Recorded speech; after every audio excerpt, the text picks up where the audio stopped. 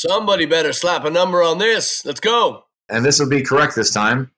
Episode number 234. Good. Back in the room. Welcome, everybody. We are Blaggards. This is our weekly podcast, and we have the whole gang here with you today. So thanks for tuning in. We'll see you next week. All right, bye. Thanks, everybody. Yeah, so we're leaving for tour next week, right? That's right. Big week coming up. We got brand new SJC drums in the van. What does that mean, Turbo? We have the first tour kit. So we endorsed a deal with SJC, and let's rock. So we got the first all black tour kit coming. So they did all black hardware, and it's kind of the ode to the first album, and off we go. Let's make it rad. So wow, Matt at SJC, thank you. And I worked with Chris this last week, and we're working on all the artwork on the second kit. And so I want to say, anybody out there, if you have any awesome picks and you want to get something possibly thrown on, we're doing a full collage on the upcoming snare drum. And so if you've got something you want to see gets on there, send it to me. Send it to us, and we'll take a look. We'll consider it. Can you explain a little bit more what you mean by that? What you mean by the SJC and the Blaggards story and on and on? Can you explain a little bit on that? Yeah. So what we're doing is we're building a kit together, SJC Drums and Blaggards and me, and we're building what we call Story of Blaggards. And so the bass drum's going to be, I don't want to give the whole thing away, but the drums are going to be dedicated to the albums that have been released and the history of the band itself. And so the snare drum's going to be the main focal point. It's going to be a collage of, like you guys know some of the things I've shared, but some of the random photos and little inside jokes and things we do live on stage and, all kinds of fun things. And so right now that kit's going to be, it's in process. I just started working with the graphics designers this week. And so we went over all the logos and everything and all the images. And right now I'm submitting them like the final batch of images. And so they're like, you got anything else, we'll put it together. So it's going to be really cool. So the story of the band during its entire history is going to be throughout the drum kit. And then as we build more with the band, the drum kit will grow. So I think that's a great idea. Awesome. I think it's yeah, that's it. That's really. And Heidi, what fiddle are you taking with you on this tour? The Glasser, New York, with the Eric Aceto custom pickup. Yeah, so that was a collaboration last summer. They gave me an artist deal, and Andrew Glasser actually shipped the violin, just it, to Eric Aceto for that custom bridge setup with the pickup in it. Not the way that the violin normally is sold retail, but the way that I wanted it to have a good, solid pickup on it. So yeah, that was last summer. Yep, and that's one I tour with. Yeah, and that Glasser fiddle has been a showstopper. It's obviously you got to know how to play the motherfucker, but it is not only a showstopper in quality of sound, but it's the look. I think you picked the best finish. Can you just tell us a little bit versus the other, outdoor rock and roll violins you've used in the past? What's been so phenomenal? Why is Glasser number one in your estimation? A lot of acoustic electric or just electric, they just don't carry that same full tone, and they don't have the same action. Like I don't know. I don't want to say that people don't play in tune or people don't play well, because I honestly think a lot of times it's the instrument. Like, to have something that is so playable and that reacts so well and has such a big sound it's a game changer. It's incredible. So that one, in my opinion, has the most authentic sound for what a violin, it doesn't sound like it's electronic. It has a big full sound. So, and it handles every climate, every situation. I mean, it's got the mechanical peg, so it's much easier to keep it in tune. Nothing's perfect because you're still dealing with tension and, everything around it. And the bridge is actually an acoustic bridge. So, but that thing holds up. If you get the right gauge of string, it makes a world of difference too. So, and they partner with Larson strings, and I've had great success with the Larsons. So anyway, it is. I've had a bunch of them, and this is the only one I've ever really liked. I had a few others that I even sent back, like after playing them for months and not being happy with the pickup sound or the this, that, or the other thing, the feel. I can't tell you the number of things I've returned, and you don't return violins, but I did about 3 times over, maybe 4. It's your livelihood, and it means so much. We were just talking before the cameras went on how you are the feature, and when your instrument's not doing what you're giving. I was showing you the action on the acoustic guitar because that one's set up more like an electric guitar, but the action, kids, is basically the playability of the neck. The neck, the strings on the neck, and sometimes you see the Sears guitar and the strings will be like I'm half a mile off the neck, and you have to be an Olympic finger wrestler to just get the string to the fretboard.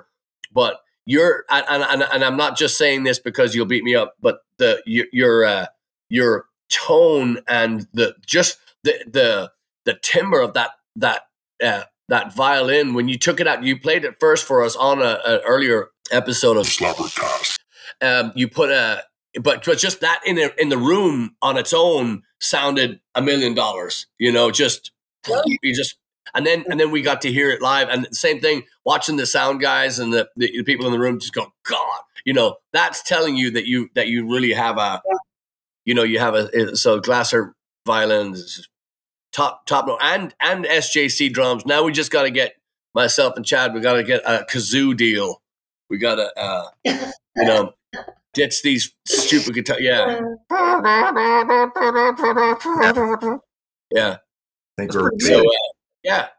So it's we need to. You'll notice now going forward on all our tour posters and whatnot. You'll notice those little endorsement stickers or emblems or logos and so on and so forth. So moving right along, how's everything over in Smalley World? Pretty good. Yeah. Pretty good. Yeah. Looking after my mom's cats once again, as she is off gallivanting in Scotland. Something she's been playing, one of her annual trips with her friend Phyllis. They're having a great time over there. They were in Glasgow. They told me they're going to be doing a boat tour of Loch Lomond. Oh, so yeah, that's cool. And I had to correct her on the. I'm going to embarrass her. I had to correct her on the pronunciation of Glasgow because she was saying Glasgow, and she told me that on the way over there, like even some of the flight attendants were saying it wrong, and then she got. I guess because she didn't believe me, she got a cab driver in Glasgow to confirm it for her. Yes, it's Glasgow. So, I'm surprised she didn't tell you Glasgow to hell. It's a very violent town if you go in, unequipped. There's a joke that I love very much, and mostly expats or people that have been there will know, but they'll probably know the joke, or at least they'll get it. The Irish will definitely get it. But the joke goes as follows. What do Las Vegas and Glasgow have in common? The only 2 places on the planet where you can pay for a prostitute with chips. Chips. Okay, there you go. There you go. You got it. Okay, good. Anyway, I love that joke. So, you're welcome. So good. So yeah. Yeah. Anyway, so moving right along. Does anybody have songs to kill today on SlapperCast episode 224? Yes. Okay, I got one to shine a light. All right. Well, I got one to kill and shine a light, so I'm going first. Okay. I'll give you a second, right? So the kill is there's a song called Youth Gone Wild, and it wasn't even going to be my song today, but I saw a poster of some singer used to sing with a band called Skid Row back in the 80s and most likely 90s, but he had canceled the show and people were ripping him. So I was just that song just gets on my fucking nerves. It's called Youth Gone Wild. The band's called Skid Row, and it's awful. And it was so overplayed. I mean, so overplayed.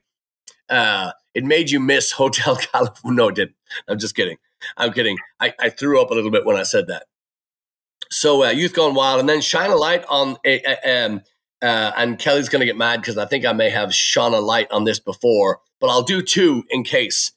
But I wanted to shine a light on Ride Like the Wind by Christopher Cross. And the more I think about it, the more I think I may have shone a light on that before, only for the guitar solo at the end. Guitar solo at the end is fucking insane. So good. And Christopher Cross needs to be recognized for that guitar solo. Unbelievable. But I'll put another one in there too. Not near as good a song, but a great song. It's just the melody of the song is so catchy, and it's done so well. And people, that if you don't like his voice, then you probably won't like it. It's like a Neil Young. You know, you have to be a Neil Young fan to enjoy that voice. I prefer to be punched in the eye than listen to Neil Young. But the other song is called Poor Shirley. It's just a beautiful melody, and it's sung really, really well. And it was off that record that was a complete surprise to me. And he's also out of Texas as well, so so that's my kill and my shine. Who's next? I was going to say, I'd rather be punched in the eye. Kind of sounds like it could be a Neil Young song. I could picture him singing that. Punch in the eye with punched in the eye. Yeah. Okay, so on Sunday, I did this gig where they hired a bunch of us to just read the scores for a show, like a tribute show, and it's all Elton John and Billy Joel music. And I probably said this before, but I can't Elton John, and I love Billy Joel. So I was really interested in taking this job because I wanted to go, like, yeah, I mean, they just had us there for a reading so they could prepare for their gig in Prague. So they just use us here to try out the parts. And I'm like, yeah, I'm down. I want to come play. Anyway, so like I have to kill an Elton John song because I just can't stand Elton John. I guess there's a couple I'm like, okay, that's a decent song. But overall, I just always hit forward, or skip everything. But I don't like Benny and the Jets. I just don't get that song. It's such a dud. It's just a dud. Okay. And then Billy Joel, I think Kelly Navarro will say, I think I've already said how much I love Piano Man, but it's still my all-time favorite. I know, Chad, I think that was your reaction. So I have a second because I think I already said that. But Moving Out, I love that song. It has interesting instrumental pieces in it, and the tempo changes. Mm-hmm. That's a cool song. I love that whole era of Billy. All those Scenes from an Italian Restaurant. Yes. You know that one? Fucking amazing. And then Allentown. If you want to go back in time and you want just to smell what fucking Allentown smells, put that fucking song on, close your eyes, and you'll be there. It's ridiculous. Yeah. That groove and that. Yeah, I hate to say it. I'm embarrassed. It's such a great that whole record. It was Nylon Curtain. Such a great sounding record from start to finish. It's so great. Yeah. Well, Billy Joel just has that presentation of every song. I mean, every song he does, the way he presents it, then delivers it. That's what I mean to say. His delivery is so great. Mm-hmm. So much character in the way he does things. Anyway. So would you, if you had to take Billy Joel from America and drop him in Europe, do you have somebody, do you think, is there somebody that comes to mind that reminds you of Billy Joel in Europe? I'm asking because there is with me. Just songwriting and not even style, but the songwriting ability. Does that make sense? Like to pair him up with a composer? I kind of think of Ron Cavara because of his different styles. So many different songs are different themes and different styles. He's got like a Spanishy one, and so that's what comes to mind. But I'm sure there's a better example. I hadn't thought of that. That's a great example. I was thinking of somebody again like Mark Knopfler, who has just circled the globe musically, done all different kinds of stuff. But again. Billy Joel is one of these people that you just either hate or, I mean, that's not true. I mean, there are people that can take him or leave him or like someone dislikes him. But that early stuff and even the later stuff, the Stormfront record. Yeah. I bought that. I couldn't resist it. I mean, the Downeaster Alexa and the one that Garth Brooks covered Shameless. Those two songs were so different, but they were done really, really well. I didn't like Garth Brooks' version of it that much, but who was the European person you mentioned? Heidi, I didn't catch that. Ron Cavana. Oh, Cavani, yeah. That's a great correlation. Yeah. I wouldn't have thought of that. Show off. Big brain. Yeah. Who's next? Occasionally. That's what happens when you got the long red hair, you know? It's just I was pulling up songs on my phone today where you say just Chad Smalley's station. It'll just play stuff that it either knows I like or thinks I would like based on what I listen to. And a lot of it was predictable stuff. And this was not surprising, but it pulled up Living Color, their album Vivid, Middleman, which is still one of my favorite songs off that record. And it's like, well, if I was going to kill a song off that record, which one would it be? And I immediately thought of Glamour Boys. Glamour Boys, again, not an overplayed song. I can't remember the last time I heard it, but I've never liked it. It's just, it's like the Maxwell Silver Hammer off of that record. It just doesn't even hold a candle to their other songs. Middleman, that groove is absolutely insane, and it's some of the best moments of that rhythm section of Muskellings and Will Cahoon. The two of them together on that song, the fills they do together, they were really good at doing fills together. These really tight, percussive, syncopated fills that were just so satisfying and powerful. And that one is just full of it. So Middleman's great. That's one song I hear that I just cannot sit still. I have to get up and move around. Good stuff. Ooh, that's cool. Yeah, Glamour Boys. I'm with you on that one. That was a dud. That was a shot and a miss. So yeah, I was surprised that they did push that on MTV a lot at the time as like the second. I think it was even the second single they put out. I was like, what are you guys doing? No, it was bubblegum. It was just tripe compared to what they can do. Anyway, what you got, Turbo? So I'm gonna I've been listening to this band nonstop, especially this song. So we're gonna do Spacehog, and we're gonna do off of the Hogacy album. We're gonna go This Is America. I already texted you. I'm like, I'm addicted to this song. I'm like, let's play this at next rehearsal. Like, why is this band not in my life? That's a true thing. I'm like, how is this band not in my life? Like, I've already bought a couple shirts online from like third-party people. I'm like, I'm gonna be a fan. So Uber fan. So I just think it's fucking great, man. I think I've listened to it 100 times on repeat. I'm like, man, that song is the best. Like, and then I was looking up things about the band, and they like broke up right after that record. Yeah, they have a weird history, that band. I'm like, what happened here? I'm like, we need to have a chat. Come on. Like, they had 2 albums, I guess, and then they got together as a different name for a while with an album that just totally was a dud. Apparently, didn't go anywhere. But I remember hearing rumors that they were getting back together. Oh, really? I don't know if anything ever came of that, but yeah. That's I don't know what the story is with that story. It's 2 brothers. The 2 main guys, and then a third guy. I can't remember what his name is. Royston and Anthony Langdon. Langdon. Kill the band just because they're not playing. Like, what are you doing? You should be playing. Like, man, so good. I'm I'm pumped. Just I'm like, thank you for showing me that, man. Yeah. Just a quick note on that too. I'd heard. Sorry, go ahead, Heidi. No. I was kidding. You're supposed to raise your hand to talk. Yeah.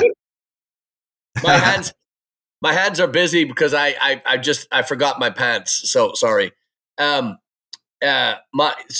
I'd heard a rumor that the band was impossible to work with. I heard that just as a technical, anybody with any technical responsibilities on that tour or in their entourage was just overwhelmed because they're so specific on what they wanted sound wise, and I just heard that they were just impossible to work with, and they were really adamant about. I mean, because the quality on the records is, and truth be told, we've actually sent some of the Spacehog songs. I've sent them to people that have been recording us before to say, hey, this is kind of the style, not the style of the music, but the style of the quality of the recordings that we would like, because just the drums are thunderous, the guitars are defined, but they're heavy and they're nicely separated. The vocals are pristine. It's, obviously you got to be able to play your ass off to attain that. But I'd sent that as a picture, a snapshot of what audibly I'd like to get from. So anyway, sorry, Turbo, I'm getting in the way of your kill.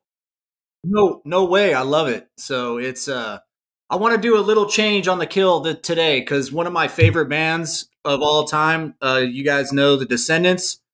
This week, Milo from the Descendants, the singer, he had a heart attack, a mild heart attack.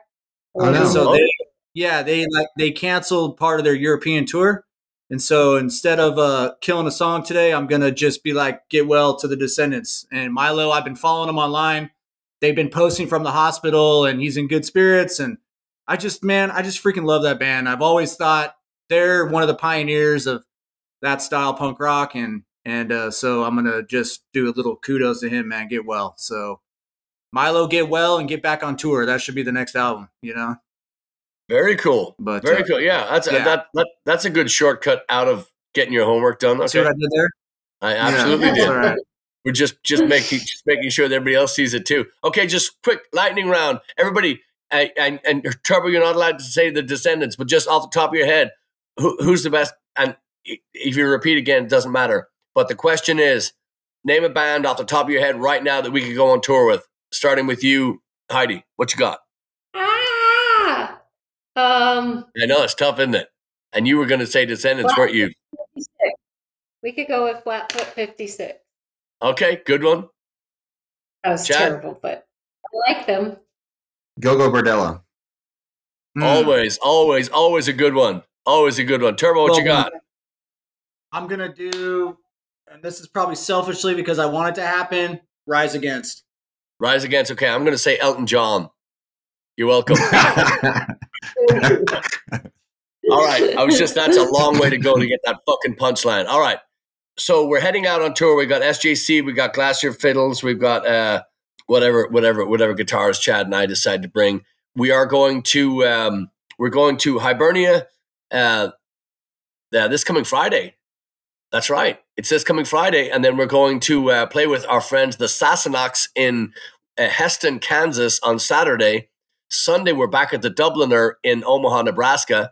And then we're going to say goodbye to Heidi for a couple of days. She's going to go and spend a little time where they make toilet wine.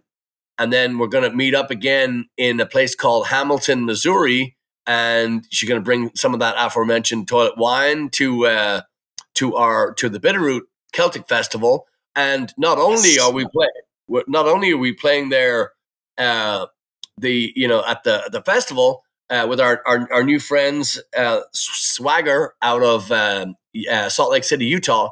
But we're also, Heidi is also doing a fiddle camp up there, which just means everybody just prances around with fiddle. Isn't that right? That's up fiddle camp. I think that's it.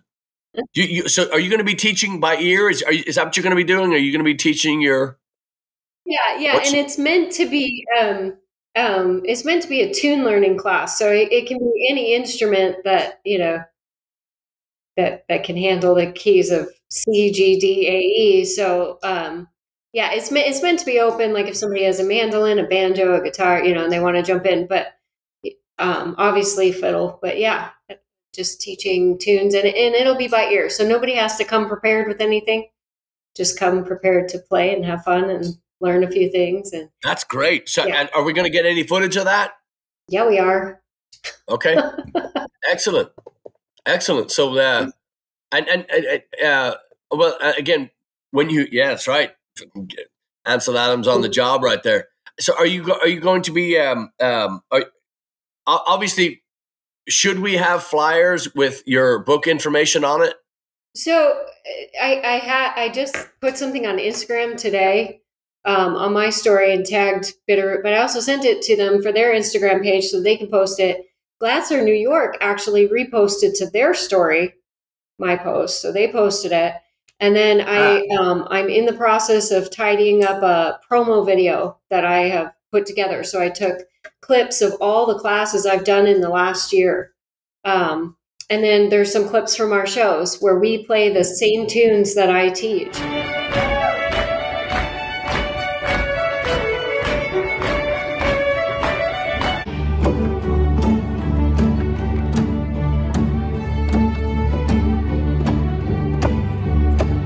It's just got to be tidied up a little bit, and then you guys will see it out there hopefully in the next day or two.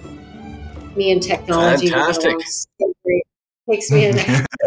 But it's almost there, and then hopefully Bitterroot will put it up on their website, or at least if it's on social media, so that people know that they can jump in. It'll be fun. I'm excited. I'm looking forward to it. Excellent. Okay. And I'm sure the next couple of SlapperCast episodes are going to be from the van, you lucky devils. So we're going to do that. And then while we're in Heston, Kansas, I'm going to see about getting our friends, the Sassenachs, the Werner brothers, having them on. We had attempted to, funny story, last Sunday, we had done a 3-piece, we played a 3-piece show in Old Town Spring. Phenomenal place, Trilogy Brew in Old Town Spring, coffee shop, delightful shop, and just a great listening room, just great sounding room, and we had a lot of fun in there. And I say all that because we're going to do it again, but we'd mentioned to them that during the show that we'd asked them, we're going to do a couple of songs here back to back to back, and have you pick which ones you would like us to record.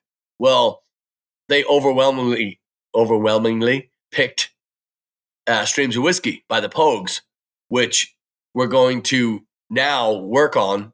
Well, obviously we play it, but we still got to put a little Blaggard stamp on it. So going to do a little something to have that. So we'll work on that this tour. But I also want to ask you to come along on our journey with us. We will be posting from the road, and like I say, we'll get our friends from the Sassenachs on there. Just to there's 56 of them in the band, or 58. So we'll just get the Werner brothers and their TVs, have them on the show with us, just to do a little segment. But I also mentioned Trilogy Brew because we were going to do our podcast there, and we were going to have our friend Bradley Morrow, who owns Black House Cigars, Black House Tavern. He does coffee. He does all different kinds. The guy's an entrepreneur of epic proportion. The guy is amazing, and not only just a good friend of ours, good friend of the band, but he's also a Blaggard fan. Which the true story is, I went to see him, just dropped in unannounced to Black House Cigars and say hello, and he had Blagmatic playing loud as fuck all over the place. So you can hear it from the street, and then you walk in and it's loud. He's just walking around like so. So I said, did you know I was coming? What's this shit playing for? And he said, it's my only CD. Anyway, so long story, and I can't shorten it because I can't shut the fuck up. We were going to have him on the show. Well, unfortunately for us and for him, he had to close one of his businesses down that day. Again, that's a long story. We'll have him on another time, but he was scheduled to come with us, and we had scheduled him to come over to Trilogy Brew and sit with us. And we were going to talk about Black House Cigars and his coffee and, his, how we met and blah, blah, blah. Great guy. Just a phenomenal, truly interesting, even if you're not interested in any of that stuff, but he's wonderful man. And anyway, so he had to take care of business. We were starving. None of us had eaten. So we decided we were just going to go grab a bite, and we'd come back and we'd do our podcast there. We'd have Angela, the proprietor of Trilogy Brew, come in. Well, she had forgotten that she had also said yes to a band that had asked to come in and play that evening. So we come back to our little area that we had blocked off. It's all taken down, and their band setting up, and there's keyboards and 2 guitars and bass and drums and shit everywhere. And I was, and she was, I'm so sorry. So anyway, so that if you saw last week's SlapperCast, which I hope you did, we did a short segment with her, but we're going to get, we're going to have them back on, we're going to do all this again, but it's just been, if you live in the Houston area, you just go north of town, not even very far. It'll take you 20 minutes to get there from downtown Houston. You can be in Old Town Spring, where there is no corporate Starbucks or fucking Chick-fil-A or any of that bullshit. Everything in there is, we ate at Lynn's table, which was home cooked, fresh top drawer. Everything service was magnificent. We walked in and they go, "Are you guys Blaggards?" They goes, "Yeah, we heard you were playing. We were too busy. We wanted to come down and check it." Nicest people, great food there. And then of course the Black House Tavern or Black House Cigars across the way. They've got confectionery stores. They've got all kinds, but everything is owned by local business, by local people, so it's just a tremendous place to visit. And I'm told too, Angela told us when we talked to her that Trilogy Brew is about 6 years old, and they also have I knew this, but somebody mentioned it when I posted it. One of my friends goes, "Oh, Trilogy, I love them because they also have a little shop in one of the HEBs around up in that area." So I forget exactly which location it is, but I think that's great that HEB is supporting, this local business instead of, Starbucks or whatever. So it is really good. And yes, Turbo. It's in the one by my house. It's right by my house. That one. Okay, good. Yeah, I didn't notice that until after we played. I was like, I live near this one. Yeah. Yeah, I wish they had a location down here. It'd be awesome. Yeah. So I got my birthday wrong. I was on the phone with my credit card was compromised, and I was on the phone. And she goes, "How old are you?" And I said, she goes, "No." I said, "Oh." So I'm turning really old next week. So we're gonna. I think we're gonna be on the road. Actually, I don't have a calendar. Okay. It's the most important date of the year. December 25th and August 8th. So, oh no, we're not going to be on the road. No, we're still going to be here. Yeah, not quite yet. Yeah. Oh, It's also my brother's birthday. Oh, that's right. Yeah. Yeah, August 8th. Oh, congratulations, Preston. We got big news. Yeah. Yeah, What he happened? just officially got engaged to his fiancée Olivia, and they did give me the heads up that this was coming, but so they planned it really well. And I saw the pictures from it. They went on a trip together, and Preston picked out this just gorgeous location, and it was just something else to see my little brother, on his knee, holding the ring up. So and my mind just goes back to when I was changing his diapers, 25 years ago, whatever it was. It's just mind blowing to me. Yeah. How quickly time passes. Wow. Yeah, I'm really proud of that guy. He's now teaching high school chemistry and physics in Austin. That was my old job. Yeah. Congratulations to Preston and another man, just fantastic. So listen, this has been episode 224 SlapperCast, our weekly podcast, and we thank you so much for listening. Just check in to blaggards.com or your social media, whatever you want. We're going to have a lot of fun next couple of weeks, and we'd love you to come along. We'll be, like I say, checking in from the road, and really looking forward to, I just hope the gas prices just go up a little further too. It's just fuck. All right, kids, Patreon. Thank you everybody for listening. Thank you. R Bar in Houston, Mark Finity, Kelly Finity. Thank you for they've been listening. They've been checking this stuff out. Berkeley and all that crew. Thank you very much. Anyway, Heidi, thanks for flying all the way in from Phoenix to do this. We appreciate it. Turbo. No problem. I hope you contour and balance tomorrow. Chad, get your pussies looked after. We'll chat with you ASAP. All right. We'll see you next week, y'all.